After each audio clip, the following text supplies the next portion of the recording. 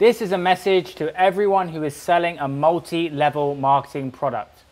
My question to you is, should you be selling someone else's product, or do you have the confidence to build your own brand? I see a lot of trainers out there, and it's not about the product. I don't care whether it's about or...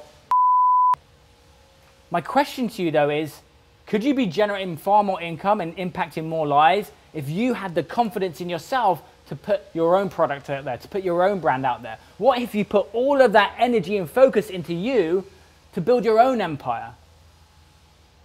That's the question. Do you want to build someone else's empire, or do you want to start your own? I'll see you again.